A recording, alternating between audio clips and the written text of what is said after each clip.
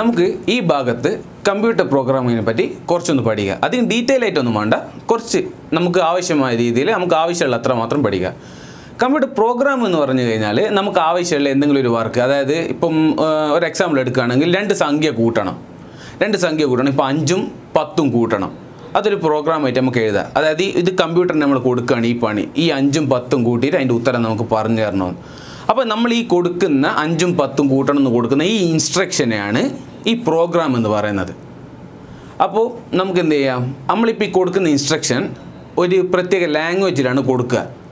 അതായത് നമ്മളിപ്പം വേറെ ഒരാളോട് ഈ കാര്യം ചെയ്യിക്കുകയാണ്. ഇപ്പം ഒരു സാധനം, ഒരു ഗ്ലാസ് വെള്ളം എടുത്ത് തരാൻ വേണ്ടി നമ്മൾ ഒരാളോട് പറയുമ്പോൾ നമ്മൾ എന്ത് ചെയ്യും, അവരോട് മലയാളിയാണെങ്കിൽ മലയാളത്തിൽ സംസാരിക്കും, മലയാളത്തിൽ എടുത്ത് തരുമോ എന്ന് ചോദിക്കും. ഇപ്പോൾ ഹിന്ദിക്കാരനാണെങ്കിൽ ഹിന്ദിയിൽ ചോദിക്കും. ഇനിയിപ്പോൾ ഹിന്ദിയും മലയാളം ഇംഗ്ലീഷ് മാത്രം അറിയാവുന്ന ഒരാളോട് ഇംഗ്ലീഷ് ചോദിക്കും. അതുപോലെ കമ്പ്യൂട്ടറിനോട് നമ്മൾ പറയുമ്പം ഡിഫറൻ്റ് ആയ ലാംഗ്വേജുകളുണ്ട്. ഹിന്ദി, ഇംഗ്ലീഷ്, മലയാളം നമ്മൾ നോർമൽ യൂസ് ചെയ്യുന്ന ലാംഗ്വേജുകൾ പോലെ പ്രോഗ്രാമിംഗ് ലാംഗ്വേജസ് എന്ന് പറയുന്നത് ഡിഫറൻ്റ് ആയിട്ടുള്ള കുറച്ച് ലാംഗ്വേജുകളുണ്ട്. ഇപ്പോൾ ഒരു പ്രോഗ്രാം എന്ന് പറഞ്ഞു കഴിഞ്ഞാൽ ഞാൻ പറഞ്ഞ് നമ്മൾ കൊടുക്കുന്ന ഇൻസ്ട്രക്ഷൻസ് ആണ്. ലാംഗ്വേജ് എന്ന് വെച്ചാൽ നമ്മൾ എന്ത് ലാംഗ്വേജിലാണ് കൊടുക്കുന്നത് ആ ലാംഗ്വേജാണ് ഒരു പ്രത്യേകതരം രീതിയിലാണ്. ഇപ്പോൾ ഓരോ ലാംഗ്വേജിനും ഓരോ രീതികളുണ്ട്.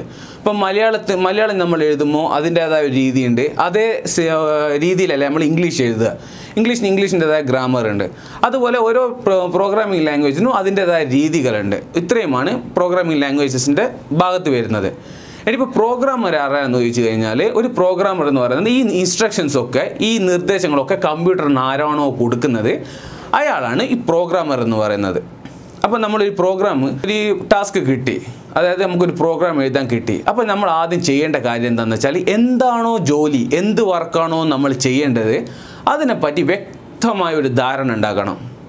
അപ്പോൾ നമുക്കൊരു എക്സാമ്പിൾ എടുക്കുക. എക്സാമ്പിൾ എന്ന് വെച്ചാൽ നമുക്കൊരു ചമ്മന്തി ഉണ്ടാക്കാം, ഒരു വെളുത്തുള്ളി ചമ്മന്തിയിൽ നമുക്ക് എന്തൊക്കെ വേണം അതൊക്കെ ആദ്യം നമ്മൾ ലിസ്റ്റ് ചെയ്യുകയാണ്. ഒരു തേങ്ങ വേണം, മുളക് പൊടി വേണം, പിന്നെ ഉപ്പ് വേണം, പുളി വേണം, വെളുത്തുള്ളി വേണം, ഇതൊക്കെ വേണം. നമ്മൾ ഇതൊക്കെ എടുത്തതിന് ശേഷം എന്തൊക്കെ ചെയ്യണം, എങ്ങനെയൊക്കെ ചെയ്യണം, നമ്മൾ ആദ്യം ഒരു ഐഡിയ ഉണ്ടാക്കണം. ഇതെന്തൊക്കെയാണ്, എങ്ങനെയൊക്കെയാണ് ചെയ്യേണ്ടതെന്ന്. ഈ ചെയ്യുന്ന സാധനങ്ങൾ നമ്മൾ ഡയറക്റ്റ് നമ്മൾ ഇൻസ്ട്രക്ഷനിൽ എന്ത് ചെയ്യണം, നമ്മൾ നോട്ട് ചെയ്ത് വെക്കണം, എഴുതി വെക്കണം, അതായത് പകർത്തി വെക്കണം. ഇത് നമ്മൾ യൂസ് ചെയ്യുന്നത് 2 മെത്തേഡ്സാണ്. ഒന്നാണ് ഫ്ലോ ചാർട്ട്, രണ്ടാമത്തേതെന്ന് പറയുന്നത് അൽഗോരിതം. ഈ ഫ്ലോ ചാർട്ടും അൽഗോരിതം എന്ന് പറയുമ്പോൾ പേര് പോലെ ഭയങ്കര മാറുന്നില്ല, ചെറിയ സിമ്പിളായ കാര്യമാണ്. അൽഗോരിതം എന്ന് പറയുന്നതും ഫ്ലോ ചാർട്ട് എന്ന് പറയുന്നത് വളരെ സിമ്പിളാണ്. ഫ്ലോ ചാർട്ട് എന്ന് വെച്ച് കഴിഞ്ഞാൽ നമ്മൾ എന്തൊക്കെ ചെയ്യണം, എന്തൊക്കെ ആദ്യം എടുത്തു വെക്കണം, എങ്ങനെയൊക്കെ ചെയ്യണമെന്ന് പിക്ചോറിക്കലായിട്ട് റെപ്രസെൻറ്റ് ചെയ്യുന്ന, പിക്ചോറിക്കലായിട്ട് പിക്ചറായിട്ട് വരച്ച് വെക്കുന്നതാണ് ഈ ഫ്ലോ ചാർട്ട് എന്ന് പറയുന്നത്. അൽഗോരിതം എന്ന് പറഞ്ഞു കഴിഞ്ഞാൽ നമ്മൾ ഈ ചെയ്യുന്ന കാര്യങ്ങൾ, ഈ ഫ്ലോ ചാർട്ടിൽ എന്താണോ നമ്മൾ കൊടുത്തത്, ഈ ഫ്ലോ ചാർട്ടിൽ നമ്മൾ കൊടുത്ത കാര്യങ്ങൾ പിക്ചേഴ്സിന് പകരം നമ്മൾ എഴുതി വെക്കുകയാണ്. ഇന്നതൊക്കെ നമ്മൾ എടുത്തു വെച്ചു, ഇന്നതൊക്കെ വേണം, ഇന്നതൊക്കെ ചെയ്യണം, ഇങ്ങനെയൊക്കെ ചെയ്യണം, നമ്മൾ എഴുതി വെക്കുന്നതാണ് അൽഗോരിതം എന്ന് പറയുന്നത്. നമുക്ക് എക്സാമ്പിൾ എന്ത് ചെയ്യാം, നമുക്ക് നമ്മുടെ ചമ്മന്തിൻ്റെ കേസിന് എടുക്കാം. ഫ്ലോ ചാർട്ടിൽ നമ്മൾ ആദ്യം ചെയ്യുന്നതെന്ന് വെച്ചാൽ, നമ്മൾ എന്ത് ചെയ്യുന്നു, ആദ്യത്തെ സെക്ഷനിൽ ഫ്ലോ ചാർട്ടിൻ്റെ ഭാഗത്ത് ഫസ്റ്റ് നമ്മൾ കൊടുക്കുന്നു, തേങ്ങ എടുത്തു വെക്കണം, മുളക് എടുത്തു വെക്കണം, ഈ കാര്യങ്ങളൊക്കെ നമ്മൾ കൊടുക്കുന്നു. രണ്ടാമത് എന്ത് ചെയ്യുന്നു, ഈ സാധനങ്ങളൊക്കെ എടുത്തു വെച്ചതിന് ശേഷം തേങ്ങ ചിരകണം, രണ്ടാമത്തെ ആ ഭാഗം വരുന്നു. അടുത്ത ഭാഗം എന്ത് കൊടുക്കുന്നു, ഇത് കൊടുത്തതിന് ശേഷം നമ്മൾ എന്ത് ചെയ്യുന്നു, തേങ്ങ ചിരകി കഴിഞ്ഞ് കഴിഞ്ഞാൽ നമ്മൾ നേരത്തെ എടുത്തു വെച്ച വെളുത്തുള്ളി അരക്കണം, അതായത് വെളുത്തുള്ളി അരച്ച് അത് ചേർക്കണം, പാകത്തിന് ഉപ്പ് ചേർക്കണം, മുളക് പൊടി ചേർക്കണം, ഇഞ്ചി ചേർക്കണം. ഇതൊക്കെ നമ്മൾ ചേർത്തതിന് ശേഷം ഇതെല്ലാം എടുത്ത് അമ്മിയിലിട്ട് നമ്മൾ നന്നായിട്ട് അരക്കണം. ഇതൊക്കെ നമ്മൾ പിക്ചോറിക്കലായിട്ട് റെപ്രസെൻറ്റ് ചെയ്യുന്നതാണ് ഈ ഫ്ലോ ചാർട്ട് എന്ന് പറയുന്നത്. അപ്പം നമുക്ക് ഇനി അൽഗോരിതത്തിനെ പറ്റി പഠിക്കാം. അൽഗോരിതം നമ്മൾ കുറച്ച് മുന്നേ ഫ്ലോ ചാർട്ടിനെ പറ്റി പറഞ്ഞപ്പോൾ നമ്മൾ പറഞ്ഞിരുന്നത് ഈ കാര്യം നമ്മൾ എന്തൊക്കെ ചെയ്യണം എന്നുള്ളതൊക്കെ റെപ്രസെൻറ്റ് ചെയ്യുന്നത്, അതായത് എങ്ങനെയൊക്കെ എഴുതി വെക്കുന്നത് പിക്ചറായിട്ടാണ്. ഈ പിക്ചേഴ്സൊക്കെ മറന്ന് നമ്മൾ കൈ കൊണ്ട് എഴുതി വെക്കുന്നതാണ്. ഫസ്റ്റ് തേങ്ങ എടുക്കണം, വെളുത്തുള്ളി എടുക്കണം, ഉപ്പെടുക്കണം, പുളി എടുക്കണം, തേങ്ങ ചരകണം, ഇതൊക്കെ നമ്മൾ എഴുതി വെക്കുകയാണ്, നമ്മുടെ കൈ കൊണ്ട് എഴുതി വെക്കുകയാണ് ഓരോ സ്റ്റെപ്പ് ബൈ സ്റ്റെപ്പായിട്ട്. ഫസ്റ്റ് ഇന്നേതൊക്കെ എടുത്തു വെക്കണം, രണ്ടാമത് തേങ്ങ ചിരകണം, ഈ മൂന്നാമത് ചിരകിയ തേങ്ങയിൽ ഇന്നേതൊക്കെ ചേർക്കണം. ഇത്രയും കാര്യങ്ങൾ നമ്മൾ സ്റ്റെപ്പ് ബൈ സ്റ്റെപ്പായിട്ടാണ് എഴുതി വെക്കുക. ഈ എഴുതി വെക്കാൻ നമുക്ക് കാര്യം സൂക്ഷിക്കേണ്ടതെന്ന് വെച്ചാൽ, എഴുതി വെക്കുന്നതിൽ ഒരു ലോജിക്ക് വേണം. അതായത് നമ്മൾ ഓർഡർ തെറ്റി എഴുതാൻ പാടില്ല. നമ്മളിപ്പോൾ ഫസ്റ്റിൽ തന്നെ ചിരകിയ തേങ്ങയിൽ പുളി ചേർക്കണം, ഉപ്പ് ചേർക്കണം എഴുതാൻ പാടില്ല. അതിന് മുമ്പ് വരുന്ന കാര്യങ്ങൾ മുമ്പ് തന്നെ എഴുതണം. എന്താണോ നമ്മൾ ആദ്യം ചെയ്യുന്നത് അതാണ് ഒന്നാമത്തെ സ്റ്റെപ്പായിട്ട് കൊടുക്കാൻ പാടുള്ളൂ. രണ്ടാമത് എന്ത് ചെയ്യണോ അതാണ് രണ്ടാമത്തെ സ്റ്റെപ്പ്. അതായത് ആ ഒരു ഓർഡറിൽ മാത്രമേ നമ്മൾ എന്ത് ചെയ്യാൻ പാടുള്ളൂ, അൽഗോരിതം എഴുതി വെക്കാൻ പാടുള്ളൂ. ഈ എഴുതി വെക്കുന്നതാണ് ഈ അൽഗോരിതം. അപ്പം ഒരു ഫ്ലോ ചാർട്ടും അൽഗോരിതം നമ്മൾ രണ്ടും ഏകദേശം സെയിം ആണ്. രണ്ടും കണ്ടാൽ നമ്മളിപ്പോൾ അൽഗോരിതം വായിച്ചു കഴിഞ്ഞാലും ഒരു ഫ്ലോ ചാർട്ട് കണ്ടു കഴിഞ്ഞാലും എന്താണോ വർക്ക്, എന്താണോ നമുക്ക് ചെയ്യേണ്ട വർക്ക്, എങ്ങനെയാണോ ചെയ്യുന്നത്, ഇതൊക്കെ ഒരാൾ കണ്ടു കഴിഞ്ഞാൽ കണ്ട ആൾക്ക് ഇതൊക്കെ മനസ്സിലാവും. എന്താണോ ചെയ്യുന്നത്, എങ്ങനെയാണ് ചെയ്യുന്നതെന്നൊക്കെ അത് ഈ ഫ്ലോ ചാർട്ട് അല്ലെങ്കിൽ ഈ അൽഗോരിതം കണ്ടു കഴിഞ്ഞാൽ മനസ്സിലാവും. ഈ മനസ്സിലാകാൻ വേണ്ടിയാണ് എന്ത് ചെയ്യുന്നത്, നമ്മൾ ഈ മുമ്പ് എഴുതി വെക്കുന്നത്. അപ്പോൾ നമുക്ക് കോമൺ ആയിട്ടൊരു സംശയം വരും, ഈ ചമ്മന്തി ഉണ്ടാക്കുന്നതിന് എന്തിനാണ് ഇതൊക്കെ എഴുതി വെക്കുന്നത്? ഡയറക്റ്റ് ഉണ്ടാക്കിയാൽ പോരെ, എന്തിനാണ് ഇതൊക്കെ എഴുതി വെച്ച് ടൈം വേസ്റ്റ് ചെയ്യുന്നത് നമുക്കൊരു ചിന്ത വരും. അതിപ്പോൾ എന്തുകൊണ്ടാണ് വരുന്നതെന്ന് വെച്ചാൽ ഈ ചമ്മന്തി എന്ന് പറയുന്നത് വളരെ സിമ്പിളായ കാര്യമാണ്. ആർക്ക് വേണമെങ്കിലും സിമ്പിളായിട്ട് ഉണ്ടാക്കാൻ പറ്റും. അപ്പോൾ നമ്മൾ എന്ത് ചെയ്യുക, ഈ ചമ്മന്തിക്ക് പകരം നിങ്ങളോട് പറയുകയാണ് ഒരു അമേരിക്കൻ ഡിഷോ അല്ലെങ്കിൽ ഇറ്റാലിയൻ ഡിഷോ, നിങ്ങൾക്ക് കേൾവി പോലും ഇല്ലാത്തൊരു ഡിഷ് ഉണ്ടാക്കാൻ വേണ്ടി പറയുന്നു. അപ്പോൾ നമ്മൾ ആദ്യം എന്താ ചെയ്യുക, എന്തൊക്കെ വേണം, എങ്ങനെയൊക്കെ ചെയ്യണം, എന്താണ് ആദ്യം ചെയ്യേണ്ടത്, എന്തൊക്കെ ചെയ്യണം നമ്മൾ എഴുതി വെച്ച് കഴിഞ്ഞാൽ ആ എഴുതി വെച്ചത് വെച്ചിട്ട് നമുക്ക് എന്ത് ചെയ്യാൻ പറ്റും, ഈ കാര്യങ്ങൾ പെട്ടെന്ന് ഉണ്ടാക്കാൻ പറ്റും. അപ്പോൾ നമ്മൾ ഈ സംഗതികളൊന്നും എഴുതി വെച്ചില്ല, അതായത് അൽഗോരിതം എഴുതിയില്ല, ഫ്ലോ ചാർട്ടൊന്നും എഴുതിയില്ലെങ്കിൽ നമ്മൾ കിച്ചണിൽ പോയി ഡയറക്റ്റ് കുക്ക് ചെയ്യാൻ നോക്കുമ്പോൾ എന്ത് ചെയ്യും, ഇനി എന്തെങ്കിലും വേണേനാ, ഇനി എന്തെങ്കിലും മിസ്സായാ, ഇതിലെന്തോ ഒരു ഐറ്റം മിസ്സുണ്ടല്ലോ, ഈ ഡൗട്ട്സൊക്കെ വരും. ഇങ്ങനത്തെ ഡൗട്ട് വരും, അല്ലെങ്കിൽ ഇനി എന്തെങ്കിലും ചെയ്യേണ്ടത് എന്നുള്ള കാര്യം മറന്നുപോകും. ഇങ്ങനത്തെ ഇഷ്യൂസൊക്കെ ഒഴിവാക്കാൻ വേണ്ടിയിട്ടാണ് നമ്മൾ ഇതൊക്കെ എന്ത് ചെയ്യുന്നത്, ഒന്നുകിൽ ഫ്ലോ ചാർട്ടായിട്ട് അല്ലെങ്കിൽ അൽഗോരിതമായിട്ട് നമ്മളിത് മുമ്പേ എഴുതി വെക്കുന്നത്. ഇതേ കൺസെപ്റ്റാണ് പ്രോഗ്രാമിങ്ങിലും. അതായത് വലിയൊരു പ്രോഗ്രാം വന്നു കഴിഞ്ഞാൽ ഇതുപോലെ അൽഗോരിതമോ ഫ്ലോ ചാർട്ടോ ഉണ്ടാക്കി കഴിഞ്ഞാൽ മിസ്റ്റേക്സ് വരും ഇല്ല, അതായത് അല്ലെങ്കിൽ എന്തെങ്കിലും ഡൗട്ട്സ് വരുമ്പോൾ നമുക്ക് പെട്ടെന്ന് ക്ലിയർ ചെയ്യാൻ പറ്റും, പെട്ടെന്ന് മനസ്സിലാക്കാൻ പറ്റും. എന്തെങ്കിലും ബാക്കിയുണ്ടോ, ചെയ്യാൻ മിസ്സായി പോയോ, എന്തെങ്കിലും ചെയ്യാൻ വിട്ടുപോയോ എന്ന കാര്യങ്ങളൊക്കെ നമുക്ക് പെട്ടെന്ന് ഈ അൽഗോരിതം അല്ലെങ്കിൽ ഫ്ലോ ചാർട്ടോ നോക്കിക്കഴിഞ്ഞാൽ പെട്ടെന്ന് മനസ്സിലാവും. അതിന് വേണ്ടിയിട്ട് നമ്മൾ മുമ്പേ ഇത് ഉണ്ടാക്കി വെക്കുന്നത്, ഇത് തയ്യാറാക്കി വെക്കുന്നത്. അപ്പോൾ നമ്മൾ എന്തായി, ഫ്ലോ ചാർട്ട് എന്താണെന്ന് പഠിച്ചു, അൽഗോരിതം എന്താണെന്ന് പഠിച്ചു. നമ്മൾ ഫ്ലോ ചാർട്ടും വരച്ച് വെച്ചു, അൽഗോരിതം എഴുതിയും വെച്ചു. ഇനി നമ്മൾ എന്ത് ചെയ്യാണ്, കുക്ക് ചെയ്യാൻ പോവാണ്, അതായത് പ്രോഗ്രാം ചെയ്യാൻ പോവാണ്. അപ്പോൾ നമ്മൾ ആദ്യം നോക്കും എന്താണ് ഫസ്റ്റ് സ്റ്റെപ്പ്, വായിച്ച് നോക്കുന്നു. തേങ്ങ എടുത്ത് വെക്കണം, പുളി എടുത്ത് വെക്കണം, ഇന്നതൊക്കെയാണ് സ്റ്റെപ്പ്. അപ്പോൾ നമ്മൾ എന്ത് ചെയ്യുന്നു, ഓടിപ്പോയിട്ട് തേങ്ങ എടുത്തുകൊണ്ടിരുന്നു. പുളി എത്ര വേണോ അളവും പറഞ്ഞിരിക്കുന്നത്, അപ്പോൾ നമ്മൾ ഓടിപ്പോയിട്ട് പുളി ഇത്ര അളവിലെടുത്ത് വരുന്നു. അപ്പോൾ നമ്മൾ ഓരോ സ്റ്റെപ്പ് നോക്കുകയാണ്. വെളുത്തുള്ളി എത്ര, 2 അല്ലി.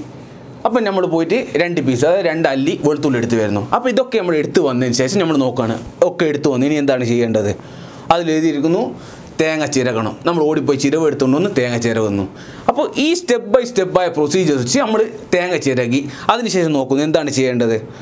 ഈ ചിരകിയ തേങ്ങയിൽ ഇന്നേതൊക്കെ ഇടണം, അതായത് വെളുത്തുള്ളി, മുളക് പൊടി, ഉപ്പ്, ഇന്നേതൊക്കെ ഇടണം. നമ്മൾ അതിനനുസരിച്ച് ചേർക്കുന്നു. അത് നോക്കുന്നു, അരക്കണം. നമ്മൾ അമ്മിയും ഇട്ട് അങ്ങ് അരക്കുന്നു.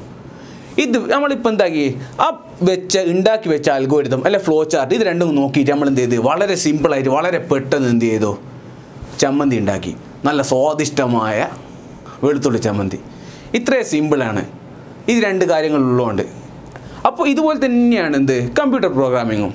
നമ്മൾ ഏതെങ്കിലും ഒരു പ്രോഗ്രാം ചെയ്യാൻ പോകുമ്പോൾ എന്താണോ ചെയ്യേണ്ടത്, ഇത് അൽഗോരിതമോ ഫ്ലോ ചാർട്ടോ ആയിട്ട് എഴുതി വെച്ച് കഴിഞ്ഞാൽ അല്ലെ ഉണ്ടാക്കി വെച്ച് കഴിഞ്ഞാൽ ഈ പ്രോഗ്രാം നമ്മൾ എഴുതുമ്പോൾ, അതായത് കമ്പ്യൂട്ടറിൻ്റെ പ്രോഗ്രാമിംഗ് ലാംഗ്വേജിൽ നമ്മൾ ഈ കോഡ് ചെയ്യുമ്പോൾ വളരെ സിമ്പിളായിരിക്കും. അതായത് എന്താണ് ചെയ്യേണ്ടത് നോക്കിയാൽ ഇന്നേതാണ് ചെയ്യേണ്ടത്, first step, 2 second step, second stage, third stage നമ്മൾ എഴുതി വെച്ചിട്ടുണ്ടാവും. വളരെ സിമ്പിളായിട്ട് എന്ത് ചെയ്യാൻ പറ്റും, നമുക്കിത് പ്രോഗ്രാം ചെയ്യാൻ പറ്റും.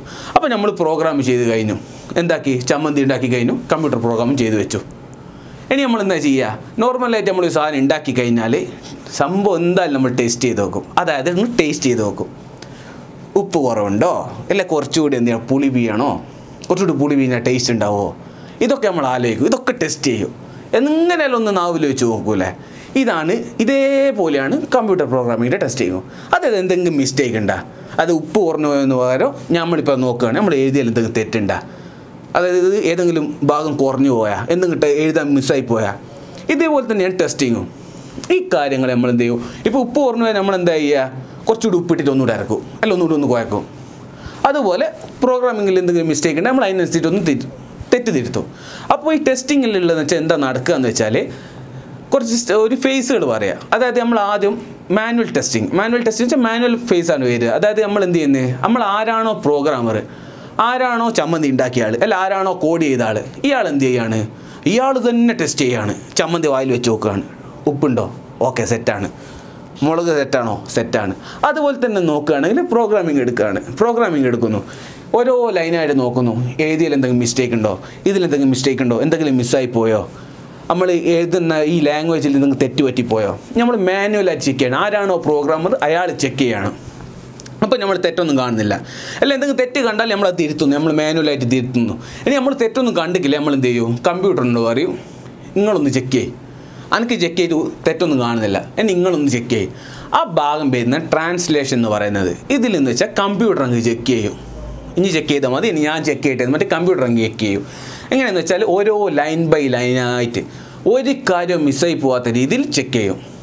അപ്പോൾ ഈ കമ്പ്യൂട്ടർ എന്തൊക്കെയാണ് ചെക്ക് ചെയ്യുകയെന്ന് വെച്ചാൽ, നമ്മൾ എഴുതിയത് ഒരു പ്രോഗ്രാമിംഗ് ലാംഗ്വേജല്ലേ കോഡ് എഴുതിയത്, ഈ കോഡിൽ ആ ലാംഗ്വേജിൻ്റെ റൂള്, അതായത് ആ ലാംഗ്വേജിൻ്റെ ആ ഒരു സ്ട്രക്ചർ അത് നമ്മൾ വയലേറ്റ് ചെയ്തിക്കോ, അതെന്തെങ്കിലും തെറ്റിച്ചിക്കോ, അത് ഇങ്ങനെ എഴുതേണ്ടടുത്ത് അതായത് ഒരു രീതിയുണ്ട്, ഇന്നേ സംഗതി ഇന്ന രൂപത്തിൽ മാത്രമേ എഴുതാൻ പാടുള്ളൂ, ആ രൂപത്തിലല്ലാണ്ട് ഇവൻ തെറ്റിച്ചെഴുതിക്കോ, ഇങ്ങനത്തെ കാര്യങ്ങളൊക്കെ എന്ത് ചെയ്യും, കമ്പ്യൂട്ടർ ചെക്ക് ചെയ്യും. ഈ കമ്പ്യൂട്ടർ ചെക്ക് ചെയ്യുന്ന ഈ ഭാഗമാണ്, ഈ ഫേസാണ് ട്രാൻസ്ലേഷൻ എന്ന് പറയുന്നത്. ഇതിന് ശേഷം വരുന്നതാണ് ഡീബഗ്ഗിങ് എന്ന് പറയുന്ന ഫേസ്. ഡീബഗ്ഗിങ്ങിൽ ഡീബഗ്ഗിങ് എന്ന് വെച്ചാൽ ഡീബഗ്ഗിങ്, അതായത് ബഗ്ഗുകളെ ഇല്ലാണ്ടാക്കുക. ഈ ബഗ് എന്ന് വെച്ചാൽ വലിയ കാര്യമൊന്നുമില്ല, തെറ്റുകൾ എന്തൊക്കെയാണോ തെറ്റുകൾ, അതിൻ്റെ വേറെ ഇംഗ്ലീഷ് വേർഡാണ്. അതായത് ഒരു പ്രോഗ്രാമർ, അതായത് ഒരു IT പ്രൊഫഷണൽസ് IT-ക്കാർ യൂസ് ചെയ്യുന്ന വേർഡാണ് ബഗ്. അതായത് ചമ്മന്തിയിൽ ഉപ്പില്ലായ്മ, അതൊരു തെറ്റല്ലേ, പുളി കുറഞ്ഞു പോയത് തെറ്റല്ലേ, ഇതൊക്കെ ചമ്മന്തിൻ്റെ കേസിൽ ഇതൊക്കെയാണ് ബഗ്. പ്രോഗ്രാമിൻ്റെ കേസിൽ എന്തൊക്കെയാണോ എഴുതിയത്, എന്തൊക്കെ ലാംഗ്വേജിൽ എന്തൊക്കെ തെറ്റ് പറ്റിയോ, ഇതൊക്കെ ഒരു ബഗ്ഗാണ്. ഇതൊക്കെ നമുക്ക് എന്ത് ചെയ്ത് തരുമോ, ബഗ്ഗിൻ്റെ കാണിച്ചു തരും. ഇന്നേതാണ് ബഗ്, ഇന്നേ സ്ഥലത്താണ് എറർ. അതായത് ബഗ്ഗും എററൊക്കെ സെയിം, എന്താണോ തെറ്റ് അതിൻ്റെ യൂസ് ചെയ്യുന്ന വേർഡാണ് ഈ ബഗ്, എറർ. ഇതൊക്കെ അതിൻ്റെ വേറെ വേറെ പര്യായ പദങ്ങൾ, അല്ല അതിൻ്റെ ഇംഗ്ലീഷ് പദങ്ങൾ, അത്ര മാത്രമേ ഉള്ളൂ. സിമ്പിൾ കാര്യമാണ്. അപ്പോൾ എന്ത് ചെയ്യും, ഈ തെറ്റുകൾ നമുക്ക് മനസ്സിലായി. അതായത് ഈ ബഗ് ഇവിടെ ഉണ്ട്, ഇന്നേ കാര്യങ്ങളൊക്കെ എഴുതി കാണിച്ചു, ഈ ബഗ് ഇന്നേതാണ് ബഗ്, ഇന്നേതാണ് തെറ്റ്, ഈ ബഗ് ഉള്ളത് ഇന്നേ ഏരിയയിലാണ്. ഈ കാര്യങ്ങളൊക്കെ മനസ്സിലായതിനു ശേഷം നമ്മൾ എന്ത് ചെയ്യും, സ്വാഭാവികമായി തെറ്റുണ്ടെന്ന് പറഞ്ഞാൽ നമ്മൾ തിരുത്തും. അതായത് ഉപ്പ് കുറവുണ്ടെന്ന് പറഞ്ഞപ്പോൾ നമ്മൾ ഉപ്പ് കുറച്ച് കൂട്ടിയിട്ടു, അല്ലെങ്കിൽ ഉപ്പ് കൂടുതലാണെന്ന് പറഞ്ഞപ്പോൾ തേങ്ങ കുറച്ചിട്ട് എക്സ്ട്രാ ചാരണ്ടി ഇട്ടു. അപ്പോൾ ഈ തെറ്റ് റിമൂവ് ചെയ്യുമെന്ന് പറഞ്ഞില്ലേ നമ്മൾ, ഈ തെറ്റ് റിമൂവ് ചെയ്യുന്നതിനാണ് ഡീബഗ്ഗിങ് എന്ന് പറയുന്നത്. അത് ഡീബഗ്ഗിങ്, ബഗ്ഗുകൾ ഇല്ലാണ്ടാക്കുക, തെറ്റുകൾ ഇല്ലാണ്ടാക്കുക, ഇതാണ് ഡീബഗ്ഗിങ്.